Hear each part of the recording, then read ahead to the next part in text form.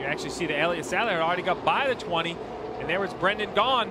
They were both vying for the position going through the last corner. It looked like Brendan Gaughan tried to get in the inside of the 20, got down on the grass, came up into the 20, or they ran into each other. After the 20 spun, the 16 got into him. Yeah, Ryan Reed, pretty hard contact with the front of the 20. You see the 62 on the bottom trying to make a move there. I have to say, that's a very tough place to make a move.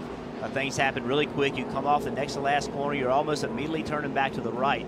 It's a really aggressive move to try to make a pass there. It's the final right-hander. It's a passing zone because he made the pass, but it's just a tough place to make the pass. A lot of smoke, and Ryan Reed really didn't know where that 20 was going to end up. Yeah, tough break for Ryan Reed. It's a hard shot for sure. Right here, you're on more. Yes.